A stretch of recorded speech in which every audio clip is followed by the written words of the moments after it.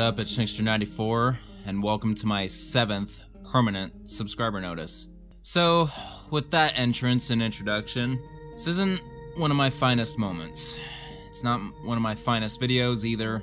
In fact, I'm gonna start the subject that I need to discuss in more detail, and I just need to get thoughts off of my chest. So, being a permanent subscriber notice, these videos typically are just major updates of the channel, discussing things of the past and things to come in the future. This is that in spades, and kind of like other permanent subscriber notice, it will also make previous ones redundant in some way or form. Regardless, I'm going to keep them on the channel permanently, and that's just going to be that. Alright, so let's start with Wyatt, also known as the one and only W. So, for all those who've seen my recent community post, you pretty much know the story already. Basically, I spent a week with Wyatt in his pad, and it was supposed to be half a vacation for me and my girlfriend Jen, as well as a week of content creation with Wyatt, with what we had planned. Now, here's the thing. Wyatt is very detail-oriented and plan-savvy, which I actually appreciate for the most part. I have my own OCDs about organization and planning things and sticking to plans, so for the most part, I had no problem that he had like a whole itinerary planning out each and every day. What I really didn't like, however, and what ultimately undermined the entire trip for me and my girlfriend Jen, is the fact that he had 2 months to factor her into the equation. His itinerary did not reflect anything about her whatsoever, other than giving her 1 or 2 items to hold her over, basically, for the entire week we were there. Just a TV and access to his internet, basically. Now, in the beginning, I thought this would be all fine, being all planned out, but yeah, I didn't realize, of course, until a couple days in, that the fact that there was no room whatsoever for me or Jen to do anything that wasn't part of his itinerary. He had every single day planned to the T, more like every single hour of all the days. Like I said, there was no wiggle room, no breathing room whatsoever, and I didn't realize how hellish that was until a couple days in. Now, don't get me wrong, like I said in the post also, the sights, sounds, and smells that I got from going to New York State were really amazing, and I do appreciate Wyatt for making that happen and expanding my horizons in life in general.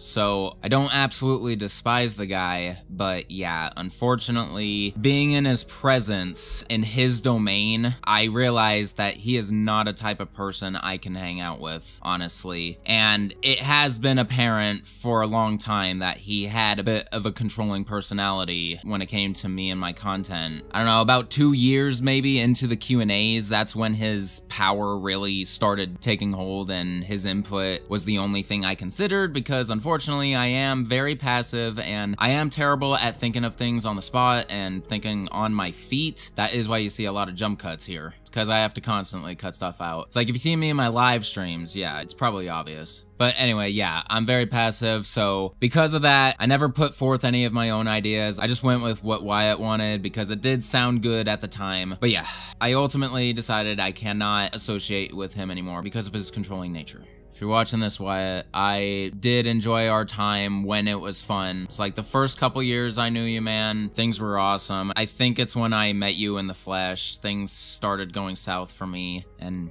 yeah, it's like we all know why at this point. Sorry guys, yeah, this is a deep subject for me. I did debate if I should make it part of the subscriber notice or actually just make a separate video, but no, I think it's important that everyone who visits my channel knows. Okay, so here's the thing. I now consider the last 4 years of my channel the infamous phase. It's the phase that Wyatt was a part of. Regardless of maybe the good times we did have, yeah, ultimately it represented a time when he became a force to be known on my channel, and now that I dislike him, I don't like that whole part of my channel anymore. So if you didn't notice, I already deleted every live stream that I had with Wyatt. So Resident Evil 4, 5, Umbrella Chronicles, Dark Side Chronicles, Revelations, Revelations 2, and the Quarter Beat remake stream, as well as the classic Biohazard stream. That one was kind of sad to take down because that was legit hardware. I could make something like that myself with it because even though I'm disassociating myself with him, I do appreciate all the things he did give me, all the gifts. They are amazing, all the plaques and all the hardware, cables. It's like, he provided me so much. It's like, none of that's gonna go in vain, but I don't want to associate myself with him anymore because his true nature really, really bothers me,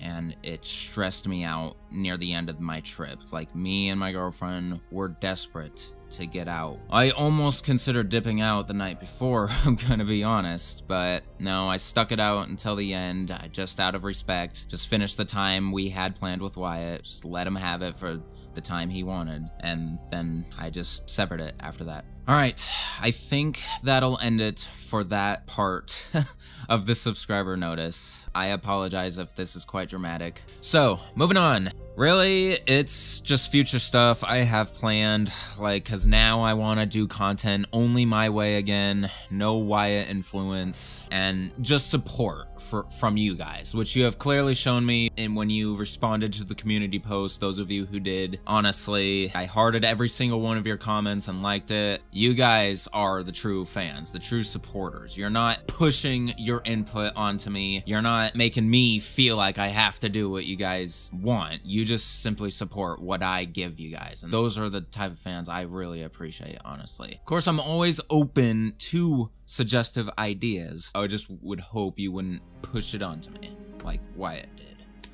Alright, so future stuff. I'm gonna get together with O Feargale the Fearless, and I'm gonna get going with that Discord thing.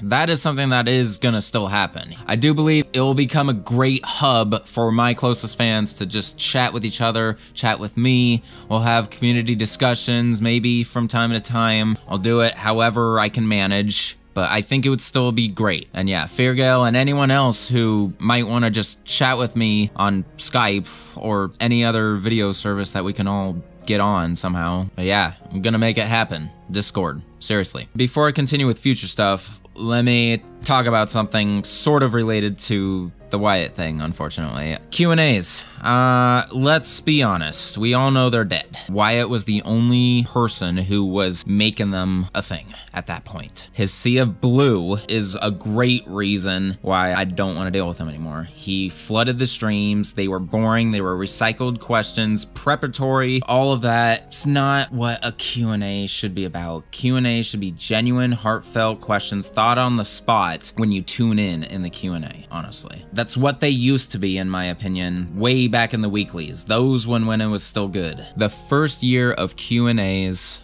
in my opinion, was the best year. All that came after that, it started very slowly at first, going downhill, and then this last year or so, God, these have been slopping so much. So where I'm going with this, the Q&As, originally I was gonna go all the way to May the 4th, 2022 to do a total of 5 years of Q&As. I'm debating whether or not I'm gonna stick to that. Honestly, now that I have full control of my channel again and will do whatever I want, I might just end the Q&As on the spot. Maybe still do September's, but make it like the last one, just a farewell to the Q&As. Unless you want to mention in the comments or something that if you actually do still support the Q&As and believe now without Wyatt in the Sea of Blue, you think they'll be a little more enjoyable, like more upfront, more direct, more solid. We'll see. So I'm willing to give the Q&As one more fleeting chance just to see how they are without the copy and paste recycled question bullshit. I was gonna cancel them immediately, but now that I think about it right in this moment, I think I will give them a fleeting chance. So yeah, there's the Q&As. Back to future stuff. So, of course, we got current projects. The most anticipated one, I know. Resident Evil Village Ultimate HD Weapon Review. It's definitely what I need to do content-wise, so I will dedicate to that. I do have some clips recorded already, specifically the intro and all the weapon locations and their part locations. So I still have to overview the weapons, test them out, then test them on enemies. Yeah, those are the main parts, so I still have all that to do. Not near done, unfortunately, with the weapon review, but it is underway, and it will be dedicated to full time once I get my bearings together and recover from the New York trip. I hope I don't look too terrible to you guys. I'm stoned as hell, but thankfully it's the weekend and I got all day ahead of me, so I don't care.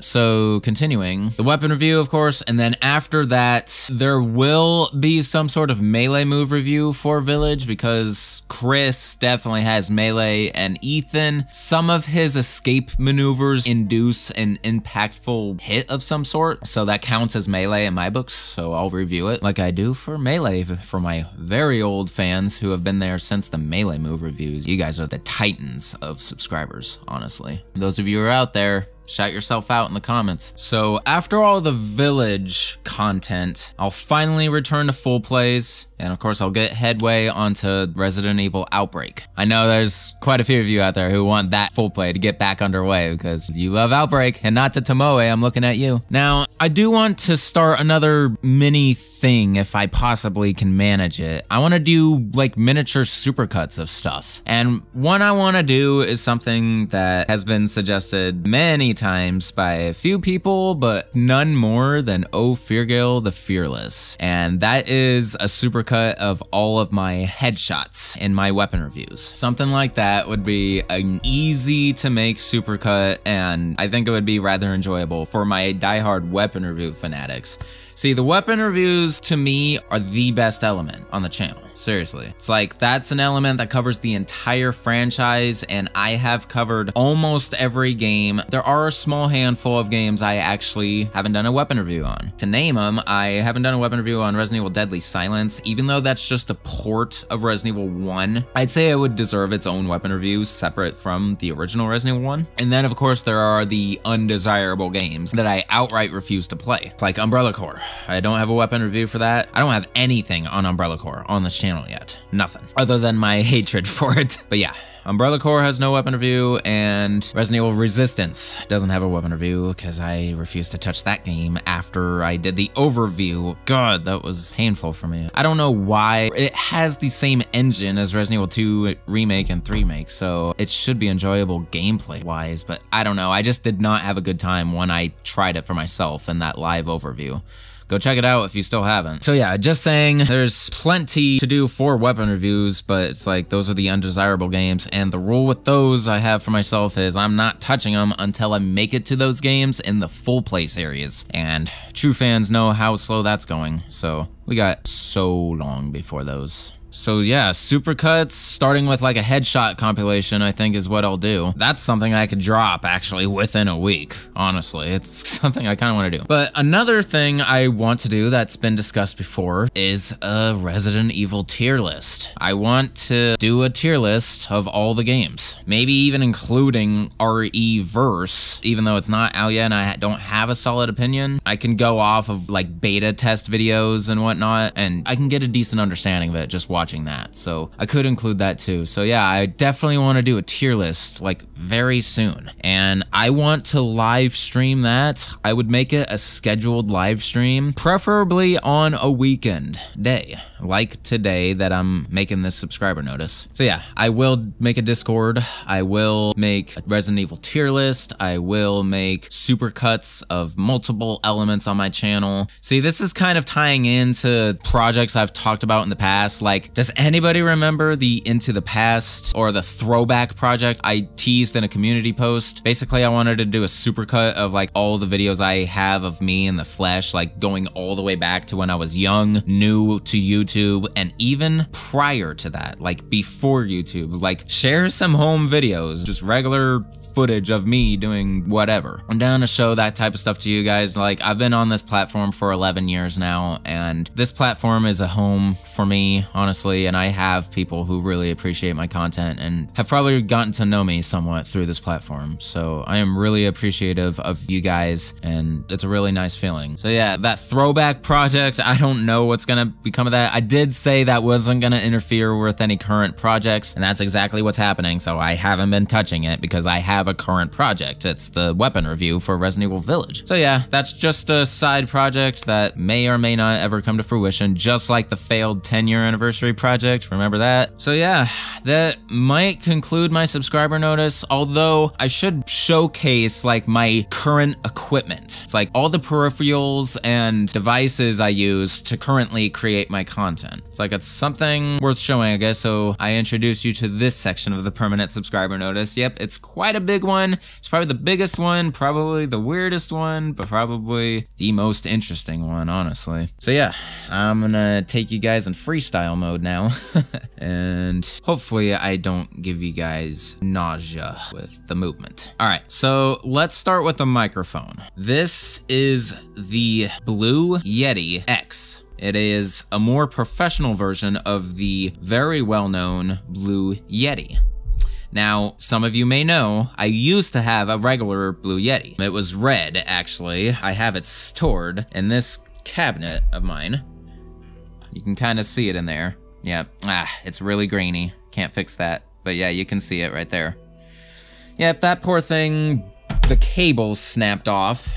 And unfortunately, for some reason, only the cable it came with worked with it. No other cable that was the same damn type of cable was working with it. I have no idea why.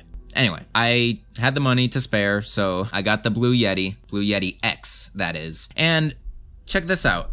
I only just recently got this, the pop filter, or the windsock for it. I used to use a pop filter in front of this. It was like a round circular one. I don't know where I put it. I think I put it somewhere where I can't find it anymore. But yeah, I decided to get this because this is a lot more manageable. That thing was clamped to my desk and it was damaging it. So this thing is just a lot more convenient.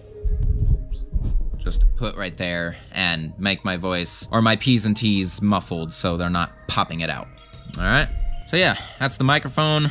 It's really nice, and I only recently started looking up tutorials on using Audacity and using audio filters to make my voice super crisp and smooth as possible. So that's my microphone. Now, I kind of wish I got my other webcam working because I want to show you, of course, this webcam that I'm using.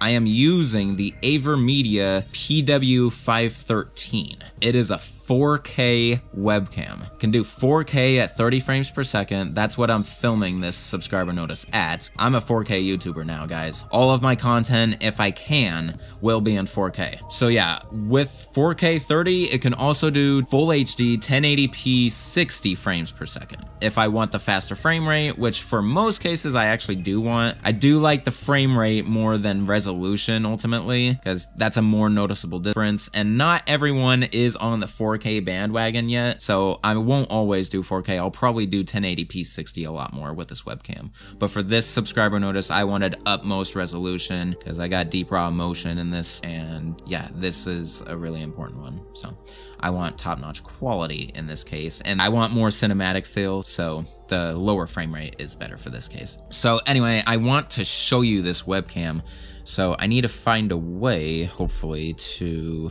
activate the other one.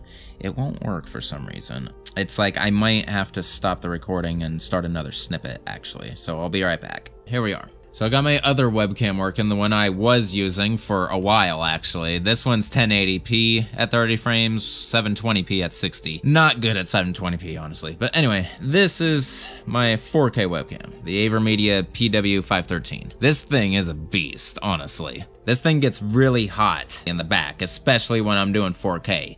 It actually burns my finger to the touch. It does use quite a bit of power, so nothing to joke with. But yeah, that's the 4K webcam. Wanted to demonstrate that. Alright, so let's switch over to that now. Alright, let's see. That's it for my peripherals, really. I mean, of course I got keyboard and mouse, but that's not worth showing. It's not involved with content creation or whatnot. You guys saw my green screen before. Guess I didn't really demonstrate it much other than in the live stream. I'll go grab that real quick. So this is the Elgato green screen, basically. Really easy to use.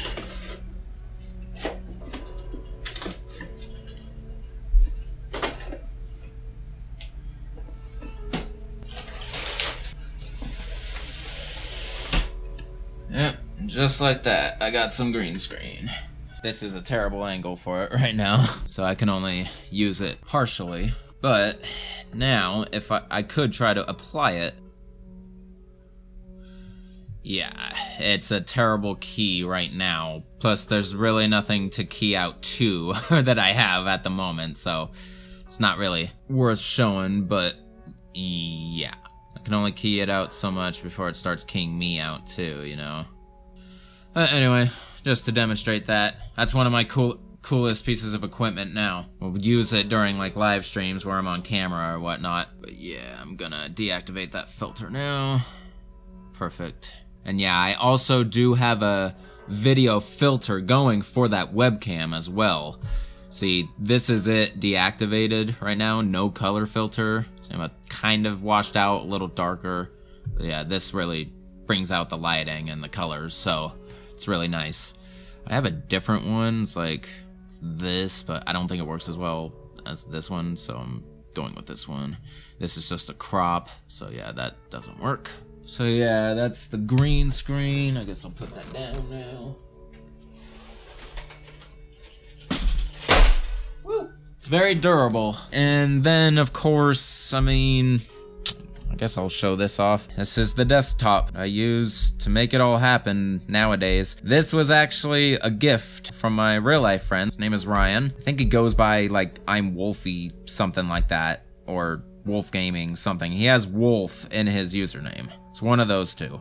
I think I have actually both of those usernames. One's a subscriber and the other is my real life friend, so can't really distinguish between the two actually. But anyway, this is from him, and this is a really nice rig. It is getting slightly outdated, but it still does all the work I need it to just fine, so I'm happy to have it. If you want the specs, CPU, it's an Intel Core i7, like 3.4 gigahertz, has an NVIDIA GeForce 1070 graphics card, solid state drive, hard disk drive, and 16 gigabytes of RAM. Pretty good. But yeah, I am really hankering for a big time upgrade, like a 4K editing and gaming rig, honestly. So I'm looking more at either Intel i9 or AMD 5900 or 5950. I've been looking a lot at PC specs lately. Down to talk about that and community discussions and whatnot. Type of rig I'm looking for, that was the CPU. GPU, I want like NVIDIA GeForce 3090, like 32 gigabytes of RAM minimum, aiming more for 64. I want all solid state drives. I don't want any hard disk drives in my new rig if I ever get around to building one and have the funds, which I definitely don't right now. The New York trip actually ate into my wallet quite a bit. Anyway, something on my mind for future is a new rig, but for now this does nicely. That's mostly everything that I have to show off. I mean, my monitor is nothing really to show off. It's a generic 1080p 60 hertz monitor. I love that TV that's right back here. That thing is really nice to create 4K content on. I have the PC connected to that thing when I'm recording 4K games. Village is definitely one of them. That actually might conclude this permanent subscriber notice, ladies and gentlemen. Real quick, I have another piece of equipment to showcase. My current capture device, the Elgato 4K60 S Plus. This is a very important piece of hardware, if not the most important piece as of today for me. Because this is what allows me to now live stream and record at 4K60 from any current gen console. In my case, the Xbox Series X right back here. So the Village live stream that you guys saw was filmed with this. Let me show you the actual unit. Here you go. So yeah, pretty sleek in design. Anyway, so there's the front of it. I'm just press that button to start recording. I could also control it remotely from the computer because on the back where all the inputs are, uses HDMI input, supports up to HDMI 2.0. That's what allows for the 4K60. And then this is the power port. You can use a power supply instead of like a PC port in order to power this thing. This capture device can actually run without a PC. That's what this slot is for, the SD card slot, and that's where you would save it. Otherwise, this other USB port at the very end, this connects to your PC, and you can use this device as a video input capture device using OBS, for example, like I do. Pretty nifty. This is one of the most important devices I have as of now, other than my actual PC. So yeah. There you go. I really appreciate you if you stuck it out this entire time. I mean, it's much longer for me than it is for you guys, actually. Anyway, I appreciate y'all's time. This has been Shankster94, aka TheGamerShankster. Rate, comment, subscribe. Don't forget to follow me on Twitter at Shankster_94. Check out my Facebook page. Support me on Patreon. Good luck to Wyatt. Thank you for have been my one and only patron for a while. Your support will be missed, but it is what it is. But shout out to all the former patrons, of course, and I will see you guys in all that future content. Peace out.